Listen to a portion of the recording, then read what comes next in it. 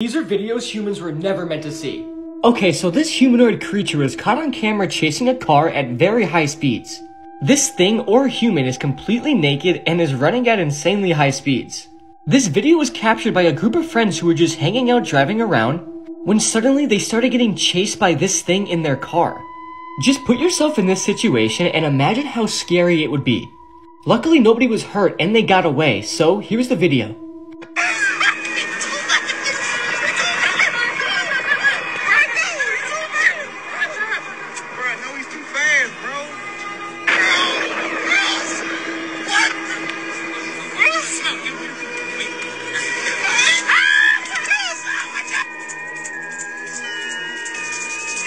So yeah, let me know if you think this is just a random human completely tweaking, or some sort of humanoid creature with insanely fast speeds.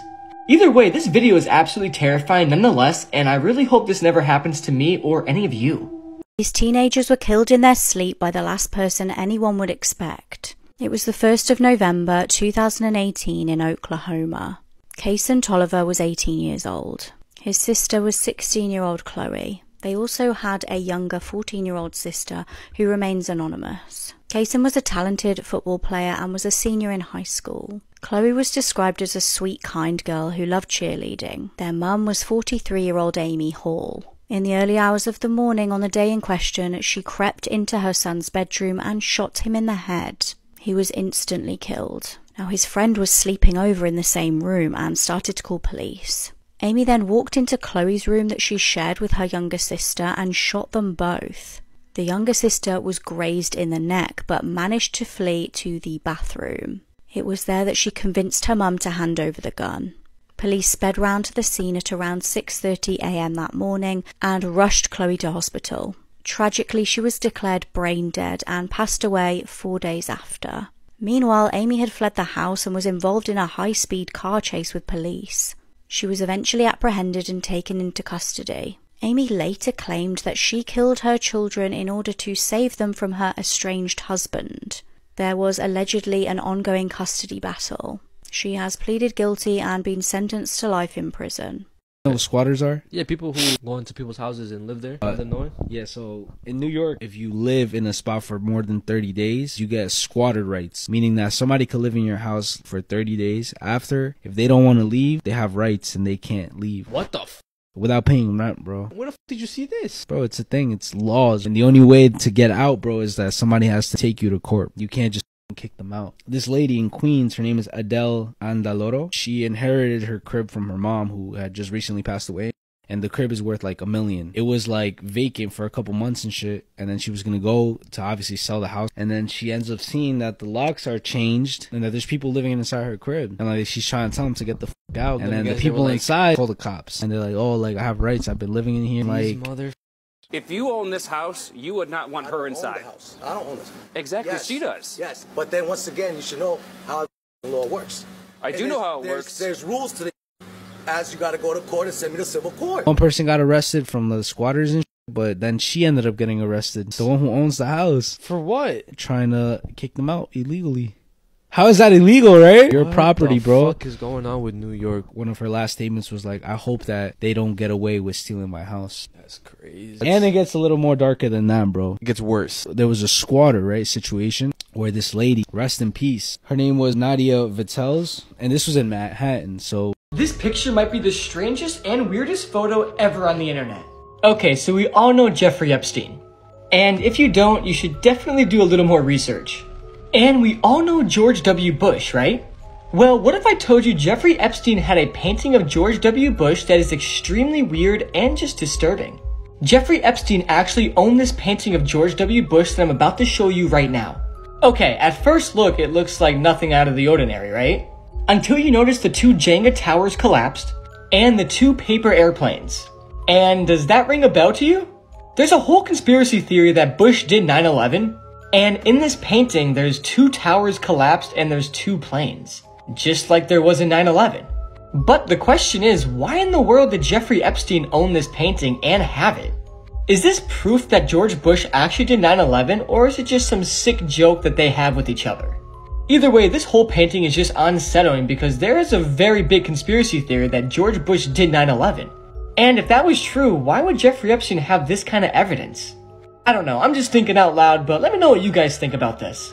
One of the most disturbing practices that they did back in the day to try and cure mental illnesses, lobotomies. You know what that is, right? I've heard of the word before, but I just don't remember. Right, so in 1935, there's this new type of psychosurgery. It's in Portugal. The guy who created it was Igaz Moniz. And basically what it consists of is anybody who's going through a manic episode, symptoms of schizophrenia, Some type of mental disorder. so this surgery would be performed where they would drill holes In their head? and they would basically take out pieces and parts of your prefrontal cortex. It's supposed to help with your behavior and change your personality basically for the better. This guy, Walter Freeman, he decides that he wants to bring it over to the United States. He's like, oh, this is going to be the best thing that is going to happen to the U.S. All the mentally ill Are gonna benefit from this? He realized that there's another way to get to the brain easier, which was under your eyelid. If you keep going deep, you're gonna reach thin layer of bone. So what he did is that he took the ice pick, he would insert it under your eyelid, and with a mallet he would go when it's inside your brain, he would kind of move it like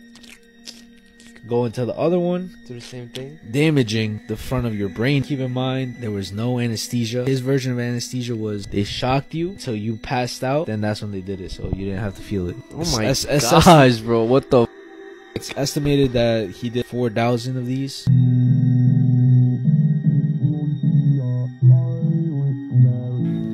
That's after? Yeah, right there. This man killed his 2 children, believing that they were monsters that had serpent DNA. On August 7th, 2021, Matthew Coleman and his wife Abby were planning a camping trip. They were packing up the van when all of a sudden Matthew grabbed the 2 children, put them in the van and drove off without Abby. He drove from their home in Santa Barbara to Rosarita in Mexico, where he checked into a hotel with the 2 children. Abby then got a text at 3 o'clock the next morning from Matthew saying that he was starting to get some clarity, but he was still confused and he would continue to process through things. She had already reported them all missing and she messaged him back to say take care of the children. She had absolutely no idea that her babies were already dead. The bodies of 2-year-old Khalil and 10-month-old Roxy were found by farmers. They had been stabbed multiple times with a spearfishing gun and dumped in a ditch. Matthew was arrested as he tried to re-enter the US, and in his police interviews, he said that he believed in the QAnon conspiracy theory that reptilians were masquerading as humans and trying to take over the world. He said that he'd had signs and visions that his wife Abby had serpent DNA that she'd passed on to the 2 children. He said that his children were turning into monsters and that they needed to be stopped. Matthew pleaded not guilty to the murders of his 2 children, although he does acknowledge that it was him that killed them. He's been deemed unfit to stand trial and he's currently going through therapy to improve his mental competency so that he can be sentenced. Can't nobody see you 30,000 feet on your knees and the products make you think you should come up out of. The man in that TikTok, Samuel Haskell, has been charged with the gruesome deaths of his wife and her parents. This is a really disturbing story, so buckle up. So Samuel is the child of some very, very powerful people in Hollywood. These are his parents. They've led talent agencies like William Morris Endeavor, starred in films, and produced specials for people like Dolly Parton. But although Samuel came from a very privileged background, it seemed like he chose the darker path in his life. So at the time of these murders, Samuel lived with his wife and her parents. There was his wife, 37-year-old Mai Lee Haskell, and her parents, 72-year-old Gaoshan Lee, and 64-year-old Yangzhang Wang. All 3 of these people were last seen on November 6, 2023. That's the day they went missing. But what happened next is nothing short of terrifying. On November 7th, 2023, the day after the 3 went missing, Samuel hired day laborers. And he instructed these laborers to help him dispose of 4 large black trash bags. When one of the workers opened up one of the trash bags, though, they discovered that it was filled with dismembered human body parts. So they reported that to the police, and obviously the police were tailing Samuel, but the very next day, November 8th, Samuel was seen disposing of another garbage bag.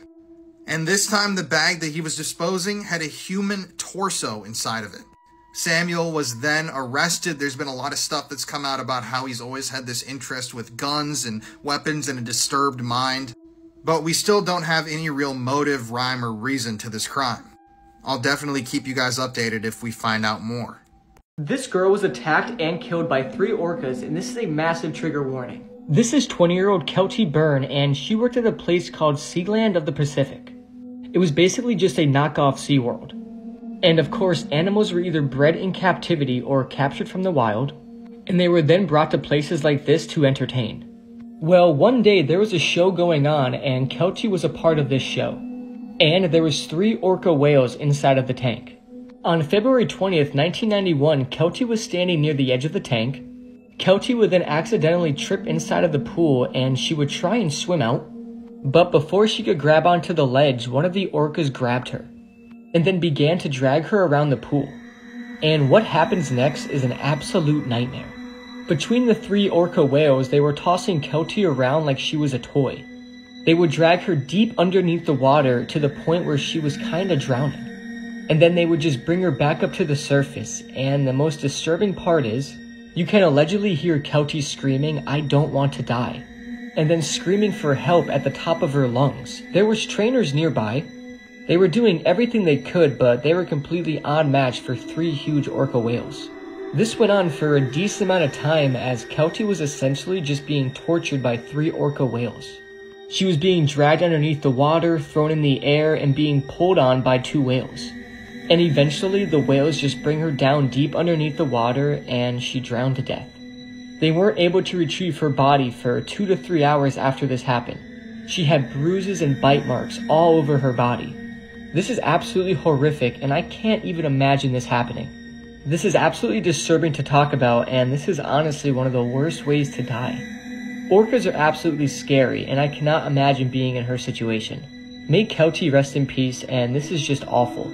Man hired a hitman to kill his wife, but she ended up killing the hitman with her bare hands. On September the 6th, 2006, Susan Kuhnhausen had had a busy shift as an A&E nurse. As she got back to her home in southeast Portland, she saw that a note had been left for her from her husband, Mike. The pair had been married for 18 years, and he left the note to say that he was off to the beach. The 51-year-old then went upstairs when she was met with a terrifying attack.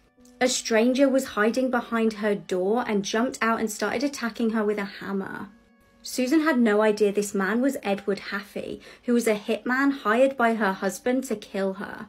The 59-year-old criminal had been paid $50,000 to kill Susan. Luckily, due to her training as an A&E nurse, Susan was no stranger to self-defense. She dived at the man, tackling him against the wall. She described her adrenaline going into overdrive, and she knew this was a fight for her life.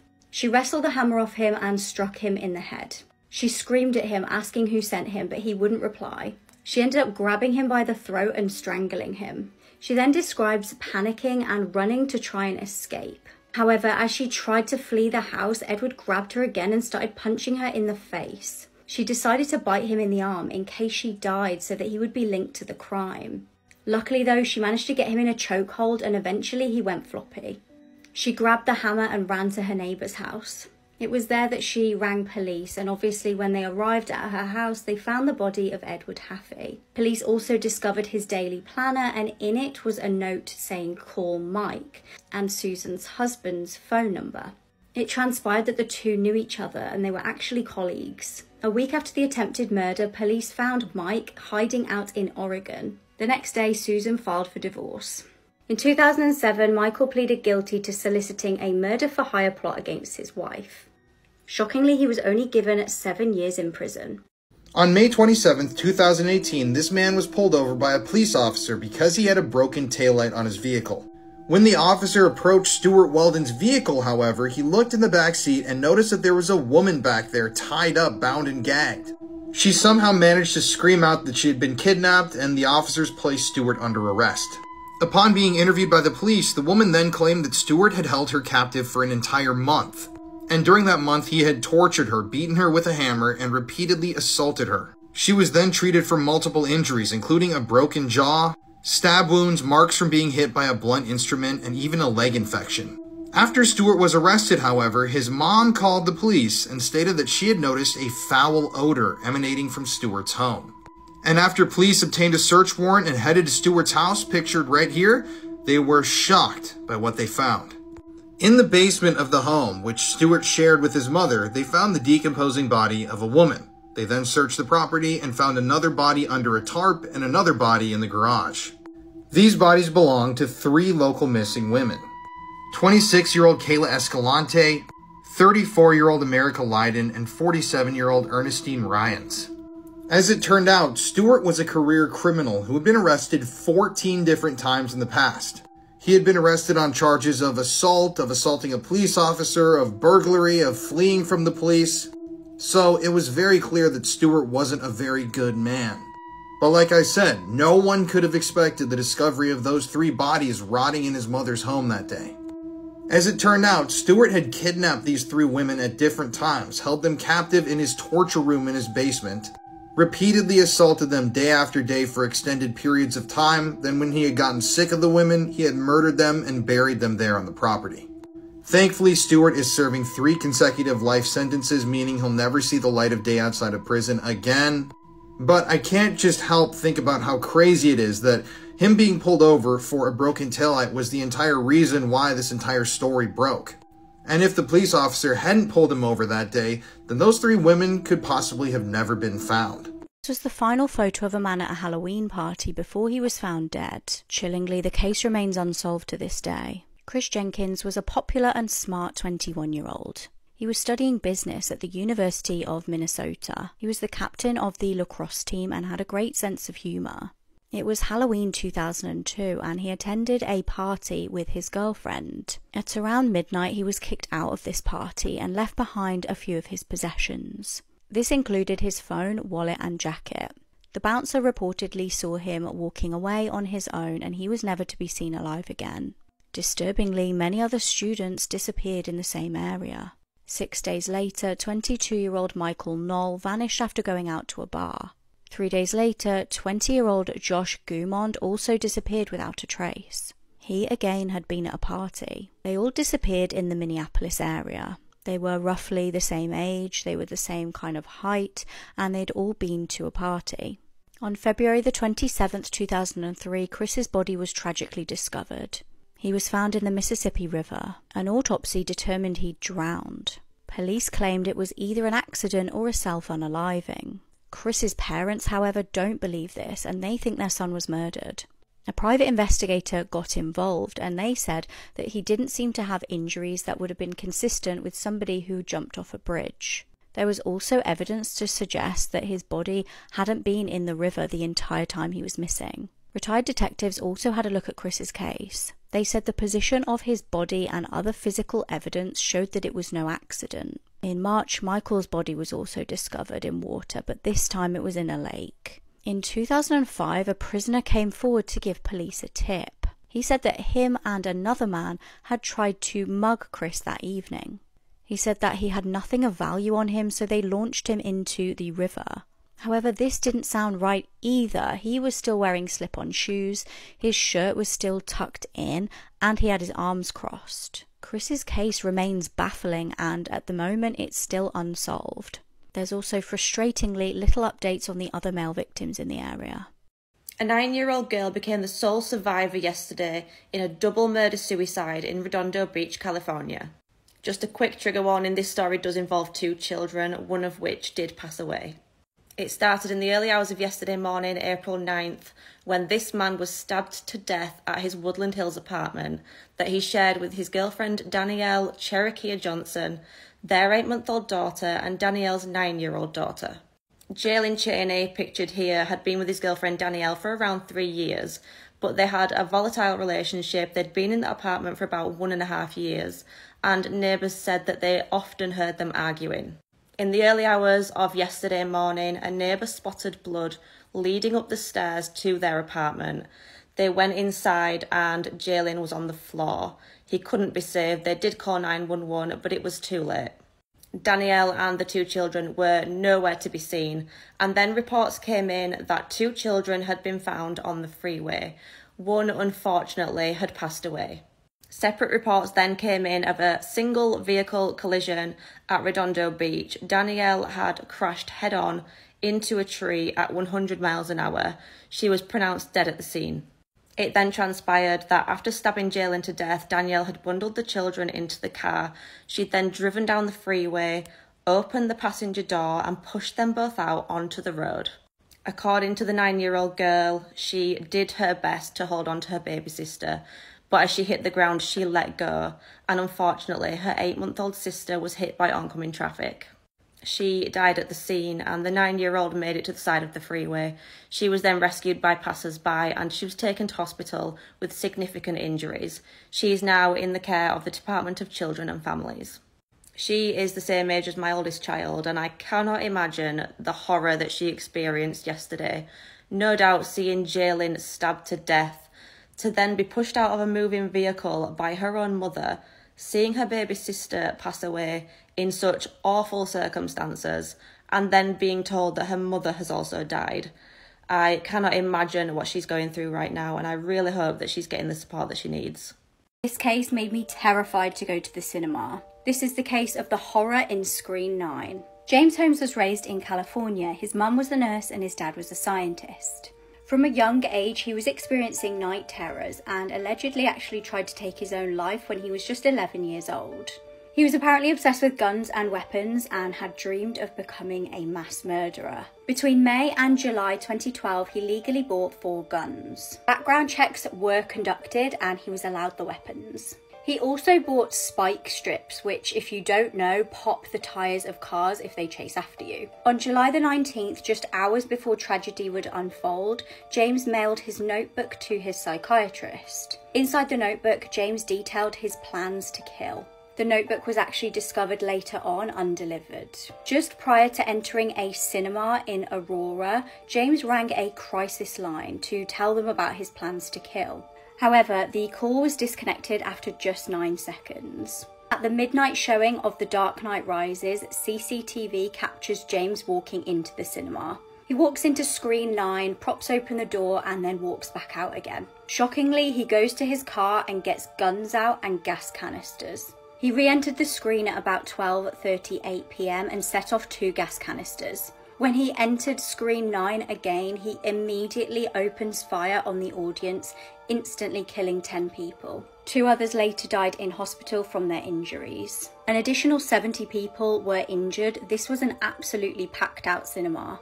James also shot at people as they scrambled to exit the screen. His youngest victim was a 6-year-old girl. Witnesses said this all unfolded as there was actually a gunfight on the screen, and initially they all thought it was special effects and just part of the film. Police were actually on the scene very quickly after the first 911 call. James surrendered to the police and was arrested in the car park. He was apparently very calm when he was arrested and told police that he had booby-trapped his apartment. When police investigated his apartment, this was found out to be true. He was sentenced to 12 consecutive life sentences. It's all over for P. Diddy because he's allegedly one of the worst sexual predators in the history of music.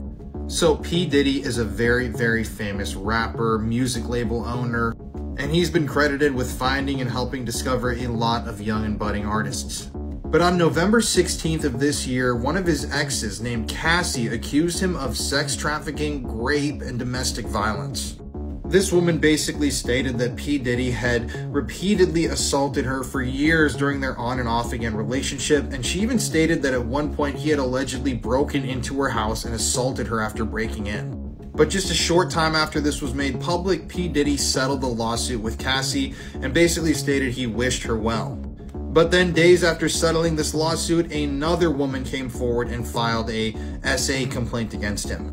This woman claimed that P. Diddy had drugged and raped her while she was a college student in the year 1991. Of course, P. Diddy denied this claim, but the story gets worse and worse. On the same day that the second woman came forward claiming that P. Diddy had assaulted her, a third woman came forward. This time, she stated that P. Diddy and his friend Aaron Hall had taken turns raping her and a friend 30 years ago. Then, 2 days ago, some of the most disturbing allegations against P. Diddy surfaced.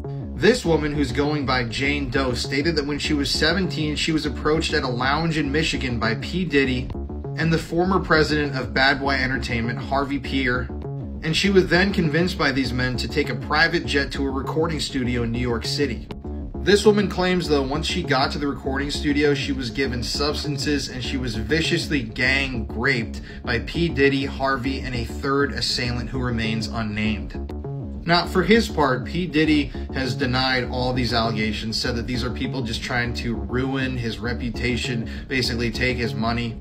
But I will state here that for years, people have been talking about some of these strange things that P. Diddy has been seen on video doing with people he hangs around with. And there have been rumors that P. Diddy has been a rapist for a very, very long time. So I'm sure that there are going to be more allegations, but yeah, I think for now, P. Diddy is definitely done for. This is a scary story about the stare. A girl was sitting on a subway late one night when she noticed that the woman sitting across from her was staring intently at her. The woman was sitting between two old men. The girl kept looking away, but the woman wouldn't break eye contact with her. The stare was beginning to freak the girl out. At the next stop, a new passenger got on. It was a tall man in a gray trench coat. He sat down next to the girl. The woman paid no attention to the man in the trench coat. She just kept looking at the girl, who was getting more and more creeped out as time went on. The two old men didn't even glance in her direction. She pretended not to notice, but each time she glanced at the strange woman, the stare continued. When the train was pulling into the next stop, the man in the trench coat got up to leave. Suddenly, he grabbed the girl's arm tightly, and as the doors opened, he dragged her off the train. The doors shut and the train pulled off, leaving the girl alone on the platform with the man in the trench coat. She started screaming out loud, begging for help. But the man in the trench coat said, "Calm down, I just saved your life. I didn't mean to scare you, but I had to get you off that train." The woman sitting opposite of you was dead, and the two men beside her were propping up her body. It's okay to be independent, but don't make that the main reason why someone should date you. When I navigated dating before I met my boyfriend... The girl in that video that you just saw is Houston-based influencer Kathy Vu. And in March of 2023, she was charged and arrested in the case of a double homicide. So on Kathy's TikTok, she talked all the time about her boyfriend, about the gifts he bought her, about her job as a marketing agent. She loved Hello Kitty and she loved pastel colors. But there was a darkness within Kathy that was soon to show itself. All started on January 27th, 2023, when police were called to a house in Houston for a wedding. Apparently, the homeowner had left his car on in his garage, his dogs were barking, and the neighbors could see blood through a window. Inside of the home, they found the dead body of 35-year-old Dana Riesdale, along with several cardboard boxes with marijuana in airtight plastic wrapping. At first, the police thought Dana had been robbed, but they soon discovered that he ran a legal marijuana grow operation in Oregon with a business partner. And when police checked that car that was running in the garage, they found the body of Dana's business partner, James Gerald Martin III. Both of the men had been shot multiple times, and it was an extremely bloody scene. So this is where Kathy comes in. So apparently these murders were committed by two men, one of the men being Kathy's boyfriend, Paulie Phan. So Paulie Phan and Jaden Wynn were actually the two men who carried out these murders, allegedly. The police in Houston suspect that the men who were murdered owed these two guys money, so they decided to come collect on that money, and it ended up in a bloodbath. But how's Kathy connected to this? Well, on the day of the murder, Kathy posted a TikTok showing a brand new laptop that her boyfriend had just bought her. So on the day of the murder, Kathy is accused of actually having helped clean up the crime scene. You see, that day, I'm going to read this, she went out to H-E-B and purchased hefty trash bags, Clorox bleach spray, hydrogen peroxide spray, and hydrogen peroxide, which are all things that criminals usually use to clean up the scenes of murders. So the two guys in this case actually tried to flee the country after all of this went down, but they were eventually arrested and extradited back to the US, where they're now facing these capital murder charges. Kathy definitely knew about what was happening. She was texting her boyfriend before, during, and after the murder. And yeah, the cleaning supplies definitely show some sort of guilt, in my opinion. This is the scariest story about the call. There was a girl named Sophia who was in elementary school. It was the end of lunch break and she was sitting in class talking to her friends, when her teacher suddenly came over to her with a pale, serious face. She said, "Sophia, I have some bad news. Your mother was in an accident at work. Get your things and go to the principal's office now." Sophia was shocked and didn't know what to think, but she packed her bag and went anyways. The principal was waiting for Sophia in his office. He said, "I just got off the phone with your father. He told me your mother was badly injured. He's rushing to the hospital right now and he's going to pick you up on his way. You will wait outside and he will pick you up. Now hurry along." Sophia then said, "But sir, I don't have a father. We are a single parent family. My dad died when I was a baby." The principal's jaw then dropped. After that, Sophia's mother then came to the school and complained. And she was completely fine and wasn't injured at all. The police were then called and nobody was able to walk home that day. To this day, Sophia still wonders who the mystery man was who called, and what he planned to do with her once he managed to get his hands on her. Imagine getting married to a man and then 2 years later he chops you into 200 pieces. In 2021, Nicholas Metzen married Holly Bramley. The pair were from Lincoln in the UK. However, after they got married, the relationship completely broke down. Holly told her family she was really struggling. She said Nicholas was coercive and controlling. He would manipulate her, and Holly's family said he was an evil monster. Massive trigger warning here for animals. Nicholas was known to punish Holly in sickening ways, such as killing their pet puppy by putting it in a washing machine. He left the puppy there for her to find. She'd once even run to a police station with their pet rabbits to try and save them from him. Holly was last seen alive on CCTV on the 17th of March 2023. Shortly after, police were asked to do a welfare check for Holly, so they turned up at the couple's flat. What they found deeply concerned them. They could smell a strong scent of bleach, and they noticed bloodstains in the kitchen, bathroom and bedroom. When they asked Nicholas where his wife was, he joked that she might be hiding under the bed. He then told them that she'd gone off with a mental health support group. That was when something horrific was discovered. A member of the public spotted plastic bags floating in the river with them. When they were recovered from the water, they found that inside were human remains, including a human hand. They were identified as Holly's remains.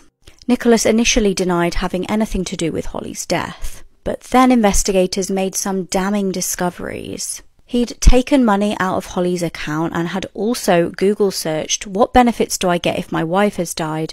And can someone haunt me after they die?" He eventually pleaded guilty to her murder and admitted to having cut up her body and kept it in the flat for a week. He then contacted 28-year-old Joshua Hancock to dispose of the body. He paid him to do this. He tried to claim that he was being abused by Holly, and he showed investigators a bite mark on his arm. However, an expert examined the bite mark and stated that it appeared that that bite had occurred while Holly was actually in a headlock. Joshua also pleaded guilty for his part in this horrific crime. Frustratingly, it later transpired that Nicholas actually had numerous convictions against previous partners prior to marrying Holly. He'd been convicted for domestic assault as well as disclosing sexual images and breaching a restraining order. Holly's mum, Annette, spoke in court about how Nicholas had condemned the family to a life sentence of grief. He's actually due to be sentenced today, so I will update you guys in the comments as to what his sentence is.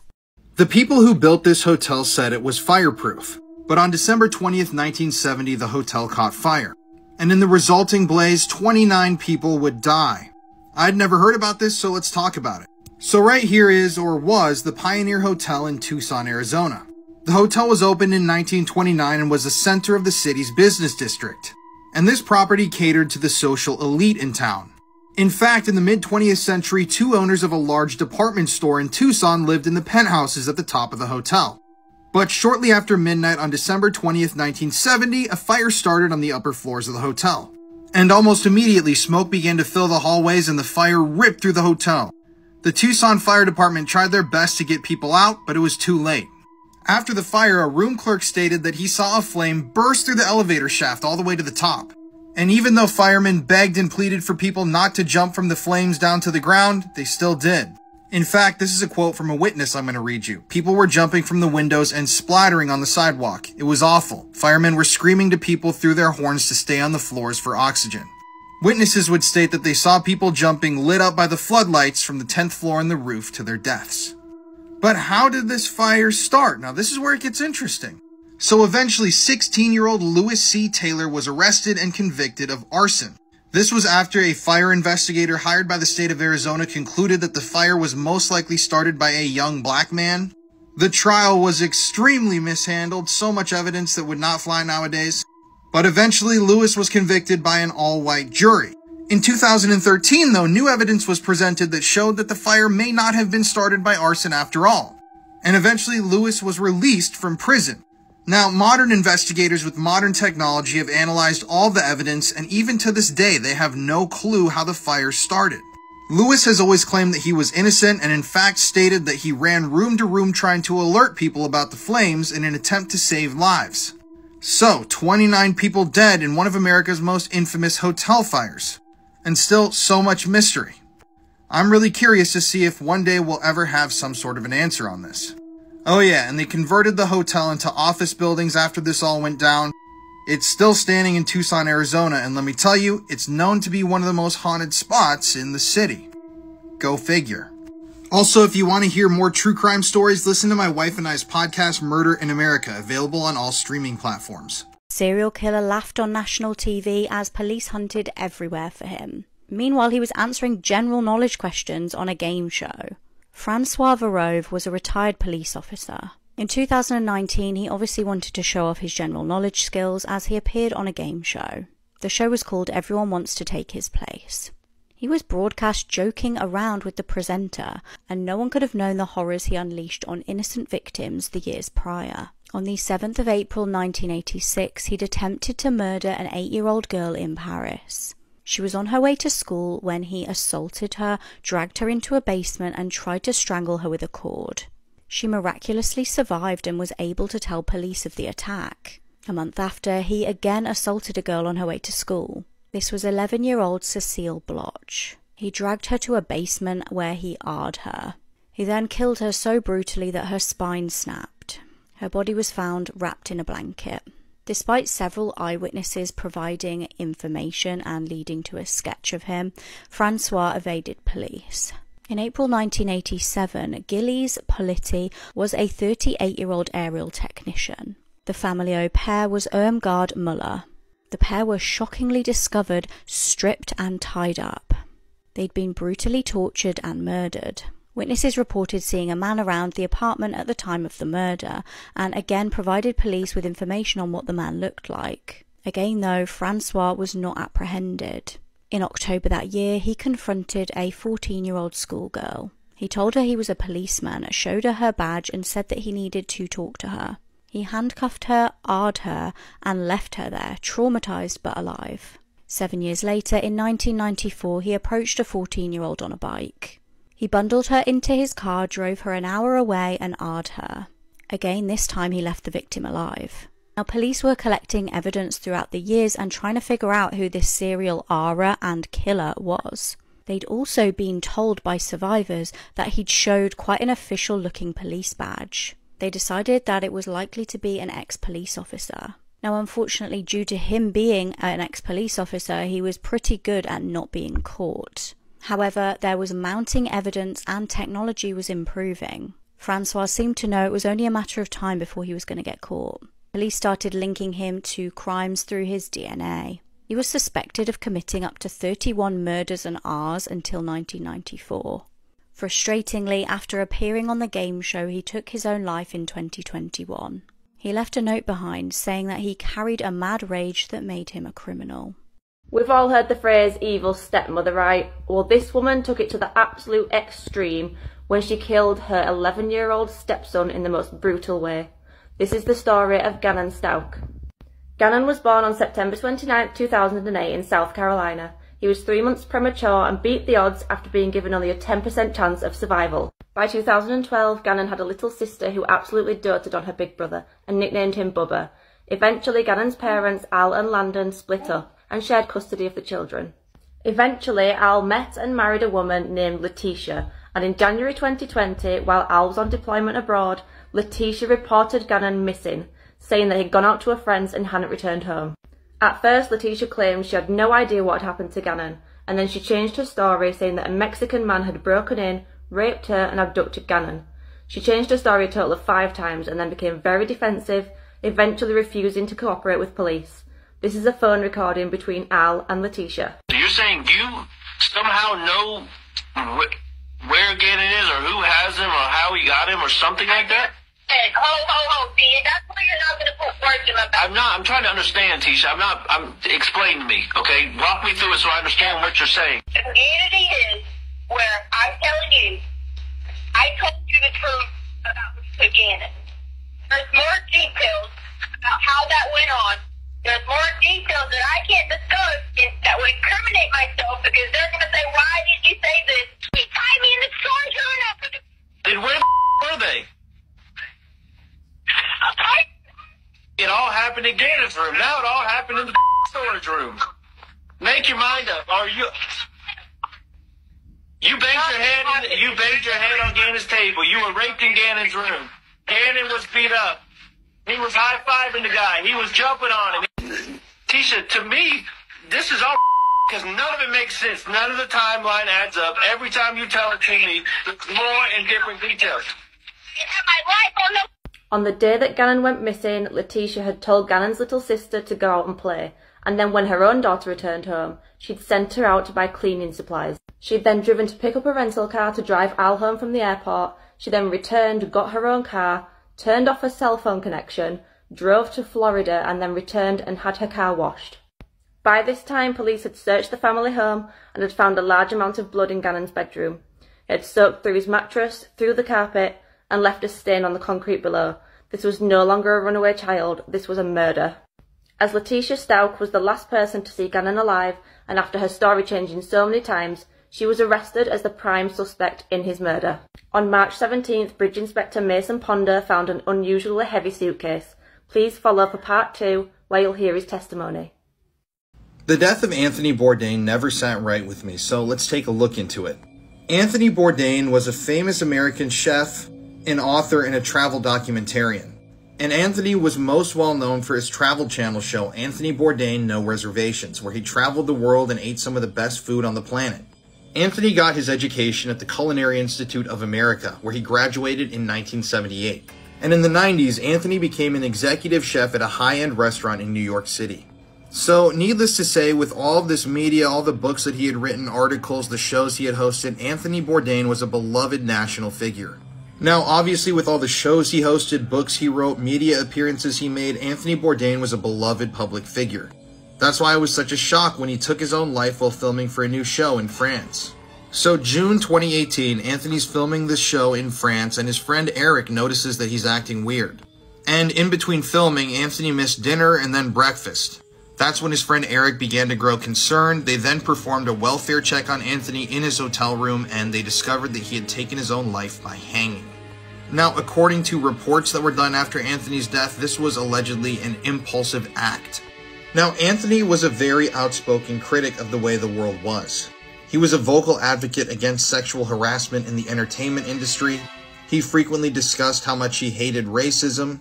And he was a prophet for peasant foods, as he called them, or cheap foods in foreign countries. Now, to this day, people don't know exactly why Anthony decided to take his life that day, but some people have theorized, and this is just a theory, that it had to do with his girlfriend, Asia Argento. Now, it was well known that Anthony was really invested in his relationship with Asia, but some have claimed afterwards that this relationship was mutually open. And in the weeks before Anthony's death, Asia had appeared in press photos with another man at the Cannes Film Festival. Anthony Bourdain had also become known as the Sid Vicious of the culinary world. And earlier on the day that Anthony took his own life, Asia posted a cryptic Instagram story. She was wearing a Sid Vicious shirt that said "fuck everyone" on it. And she wrote on the story, "You know who you are." About 3 hours after this story was uploaded to Asia's Instagram, it was announced that Anthony had been found dead. And she quickly then deleted the photo, and she immediately went into PR mode and claimed that the story was about Harvey Weinstein, who she was speaking out against at the time. And she then went on to claim this open relationship thing and stated that she loved Anthony and missed him so much. Now, a lot of people have come out and been very skeptical about Asia's claims. They said that the two's relationship was extremely volatile, that Anthony was deeply unhappy with the open relationship status, and that he almost felt embarrassed by her. Keep in mind, at around the same time Asia was speaking out about Harvey Weinstein, she had been accused herself of assaulting a 17-year-old boy in a hotel room. There are, once again, like I've said before, a lot of conspiracy theories regarding Anthony Bourdain's death, but if you want me to talk about those, I'll make a completely different TikTok. R.I.P. Anthony Bourdain. He truly was a culinary genius, a visionary, and he's still missed to this day. However, coined the phrase, "You can't make this stuff up," might have known the story of real-life boogeyman, Albert Fish. A slight, elderly man with grey hair, no one suspected the kindly single father of being sadistic child murderer and cannibal. This is the Brazilian beach murder, one of the worst things I've ever covered explained. The case that I'm about to explain to you is one of the worst from Brazil, and this murder was described by the Brazilian media as a deranged crime of passion fueled by jealousy and the desire for revenge. The crime took place on the 25th of June 2019 in Brazil. Two teenagers who were 15 at the time teamed up to kill a fellow teenager who was 14 to 15. The pair also recorded the horrific crime and uploaded it to social media. But what makes this case even more shocking is that this occurred in broad daylight, in a well-populated area, which resulted in numerous witnesses and the capture of the two murderous teens. The victim's family then went to identify the body, and they revealed that one of the murderers had a relationship with the victim and was not happy with how it ended at all, which resulted in months of cyber stalking and threats. After moving on from this relationship, the victim would start talking to a local boy. However, her becoming involved with a new partner, which seemed to push her ex over the edge. More and more threats came, and on the 25th of June 2019, the victim was walking home from school when she was located by her ex and his new partner. And she was then taken to the beach and murdered plain in sight of onlookers. And due to the age of the killers, the trial and sentencing was kept from the public eye. But now, what I'm about to explain to you is the video that the two killers posted to social media, and this is a massive trigger warning, and I advise you to never go searching for it.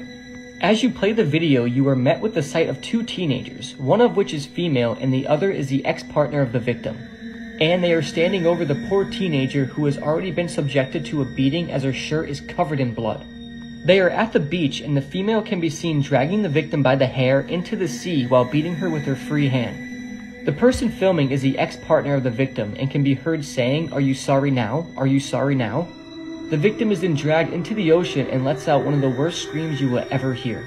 The girl who dragged the victim into the ocean then attempts to drown her by holding her head under the water. This continues for a while. The victim has her head plunged underwater while being held down, before having her head raised back above the surface. At one point, her head is held under the water for almost a minute straight. And due to her injuries, as the tide flows in and out, you see streaks of blood in the water. The victim is then raised above the surface and punched in the face multiple times.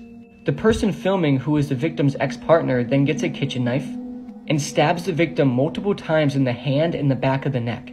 After this, the girl then resumes trying to drown the victim as her ex-partner can be heard screaming, "Drown her, drown her." They fail at drowning her because of the tide and bring her to a rock in the sea and then try to bash her head against it. The person filming then gets the knife and stabs the victim again multiple times. This time, however, the stab wounds were way more severe as the water around the victim turns much bloodier. The victim at this point then sadly dies and her body is dragged out of the sea, and you then hear people in the distance and they confront the two teen killers.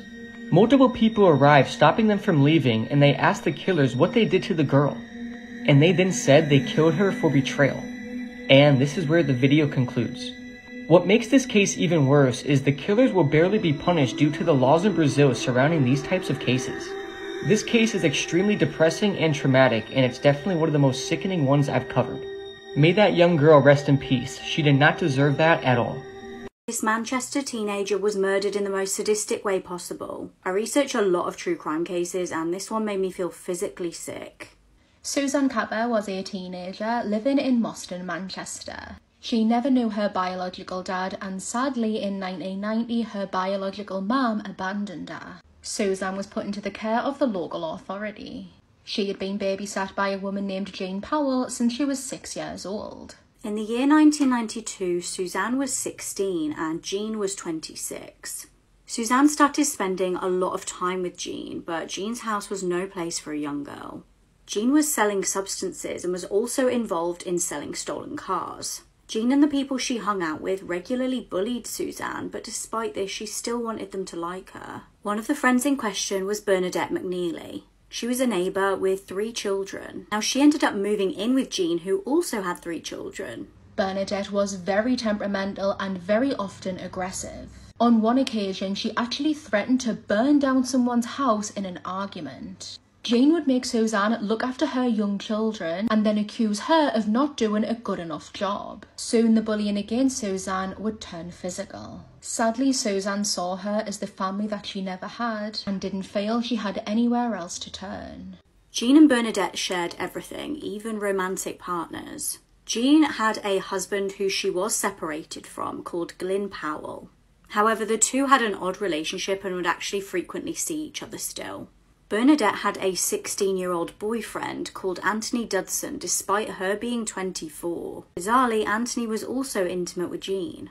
Jean was also intimate with Jeffrey Lee, who would buy substances from her. In November that year, Anthony and Bernadette both got pubic lice. Bernadette blamed Susan for this, and this would set in motion some horrific events. On the 7th of December, the group lured Suzanne to Jean's house. When she arrived, she was pinned down by Glyn, who shaved her head and her eyebrows. They put a bag over her head and beat her relentlessly. Suzanne was then forced to shave her own pubic hair and was locked in a cupboard overnight. They then moved her to Bernadette's house because her crying was keeping the children awake. 5 days of torture would follow. Suzanne was blindfolded, gagged, burned with cigarettes and injected with substances. They blasted rave music into her ears and forced her to lie in her own urine and feces. She was scrubbed in a bath full of bleach and horrifically had her teeth pulled out with pliers by Jean's brother Clifford. He apparently laughed as he yanked her teeth out. Shockingly, 18-year-old David Hill came to the house at one point and saw what was going on. Suzanne asked David to please free her, but he said that he couldn't. He would later claim that he was too afraid to set her free. The 6 attackers then got news that Suzanne was going to be reported missing. On the 14th of December, they stuffed Suzanne into the boot of a car and drove her to a remote location in Stockport. The attackers apparently laughed throughout the car ride. They shoved her down a bank and into a bramble patch. Then they threw petrol on her and set her on fire while singing the song Disco Inferno. The group left her for dead, but Suzanne was still alive. She staggered to find help and was found by a passerby who immediately took her back to their house. As they waited for the ambulance to arrive, they gave her a glass of water, but she was unable to hold it due to her hands basically being ash. A member of the public said her legs looked like raw meat. When at the hospital, she was able to tell police the names of her attackers before succumbing to her injuries a couple of days later, passing away. She had been burnt so badly that she was unrecognisable. Jean, Glyn and Bernadette were sentenced to life in prison. Jeffrey Lee was given 12 years for false imprisonment. Anthony Dudson was 16 at the time and was found guilty of murder and given 18 years in prison, which was later reduced to 16. Jean's brother Clifford was given 15 years in a young offenders institution. This is Jared Fogle, one of the worst pedophiles in American history. So if you don't know who Jared Fogle was, he was the spokesperson for Subway for a number of years. Jared initially became famous and then eventually became the spokesman of Subway because he dropped so much weight while eating a Subway diet. According to Jared, he lost almost 245 pounds while eating almost exclusively from Subway. Obviously, this was a huge story, and when Subway heard about this, they contacted Jared and eventually made him the spokesman for their entire company. I swear to God, I remember this. For years, you couldn't turn on the TV without seeing this guy's face. So in 2004, when Jared was at the height of his popularity, he launched the Jared Foundation, a foundation determined to fight childhood obesity. This foundation saw Jared touring schools across the nation, talking to kids about losing weight, and yeah, just being heavily involved with children, which people at the time thought was a great thing. But it was when he was away from the cameras, behind the scenes, when Jared was engaging in some of the most deplorable behavior I've ever read about. So in 2007, a radio host and journalist from Florida came forward to the FBI and reported that Jared was saying and doing some concerning things. Apparently, while at a middle school event, Jared had been talking to her about performing lewd acts on a minor. He had texted her about all of these things, and she even recorded him saying all of this stuff. At one point, apparently, Jared even asked this journalist if she could install webcams in her children's bedrooms so he could watch them. Obviously, this was concerning. This journalist recorded all of this, turned it into the FBI, but they told her that they couldn't do anything because they didn't have enough evidence. And now we got to talk about Russell Taylor, a guy who was heavily involved in Jared's foundation. So when he wasn't working on the Children's Foundation, this guy, Russell Taylor, was producing CP in his home. Apparently, between the years 2011 and 2015, Russell Taylor had videotaped minors in his own home and traded photographs of them with none other than, you guessed it, Jared Fogle, king of the footlong. According to court documents, Jared actually asked Russell if he could move some of the nanny cams in his home so he could watch children in varying states of undress or while they were naked taking a bath. Russell also claimed that Jared made him set up accounts on porn sites in his name, and he wanted to basically run his whole CP operation for him. Well, shortly after Russell Taylor was arrested, Jared Fogle's home was raided, and guess what they found? A ton of CP.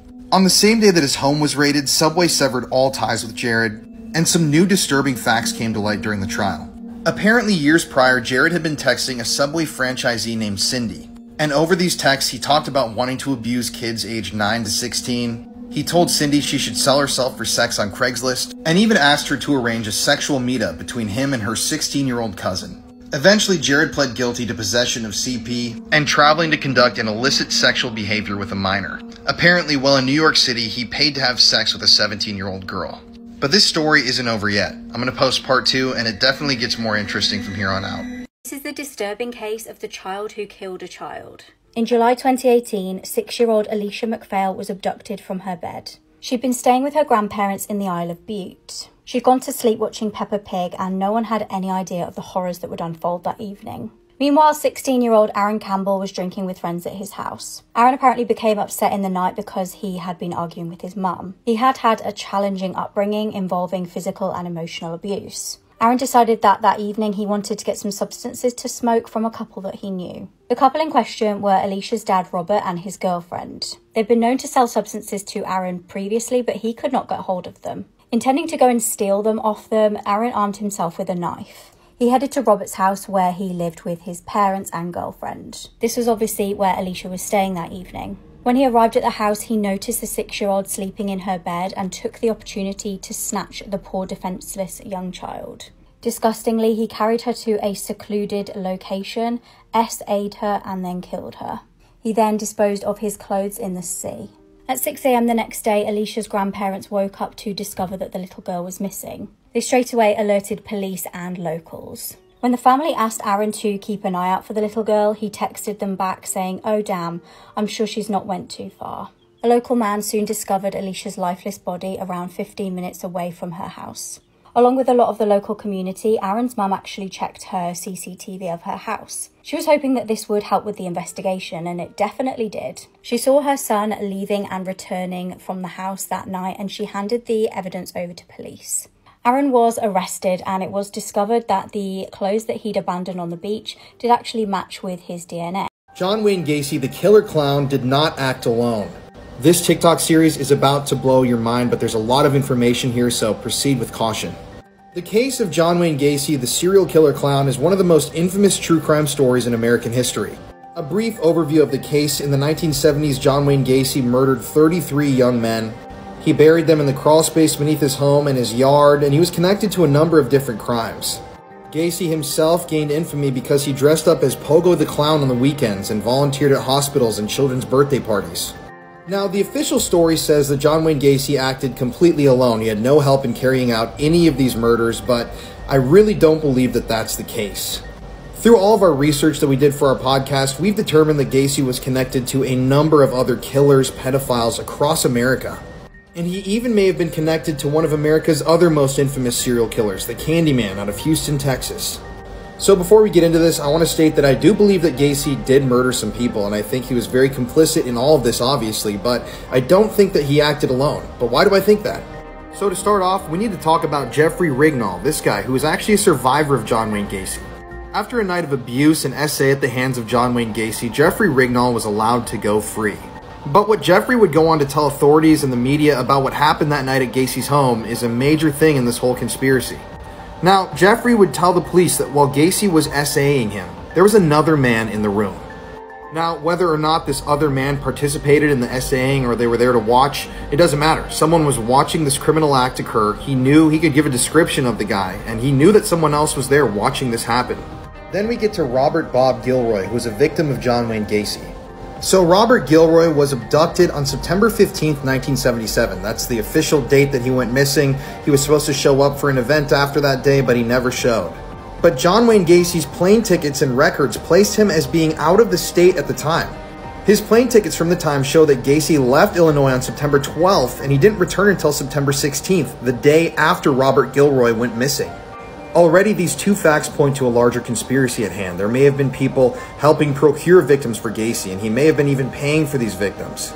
And that's when we get to Philip Paskey and John David Norman, two of the most horrific people I've ever read about, and this is where the connections with the case start to get really shocking. And we've talked about John David Norman here on my TikTok before. This guy was connected with the higher-ups in the government. This guy had lots of political power, and he was a known pedophile. Remember, in earlier TikToks, I even told you about how John David Norman was arrested multiple times. He had Rolodexes full of index cards of the people who he was supplying these young men to. And both times, the police departments lost the Rolodexes and lost all the names of the abusers. But how did they connect to Gacy? Well, in part 2, we're going to talk about it. Mysterious case absolutely does not sit right with me. Someone knows something and has not come forward. On the 12th of July 2015, 18-year-old Tiffany and her parents attended a graduation party in New Jersey. At around 9 p.m, one of Tiffany's friends spoke to her parents and claimed that they were really annoyed because Tiffany had used their debit card without permission. Tiffany initially denied this to her friend, but then did admit this to her mum Diane a little bit later. At this point, they were all outside Tiffany's house, and Diane went inside to find her husband. When she returned outside of the house, Tiffany had vanished. Now, they were able to see Tiffany on the deer cameras that they had outside the house. She appears to be walking down the driveway in her normal clothing and white headband. When they tried to find Tiffany, they actually made a terrifying discovery. Her phone was lying on the floor at the bottom of the driveway. Immediately, they knew something was wrong, as Tiffany never had her phone out of her sight.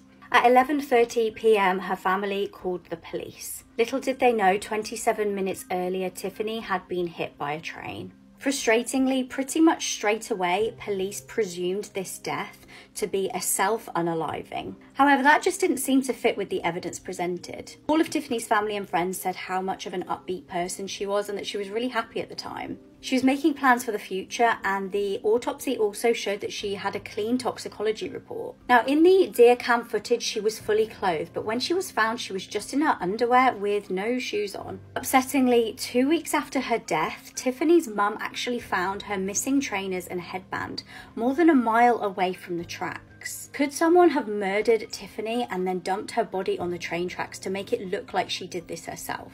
Tiffany's parents certainly think so. They definitely suspect some foul play was involved.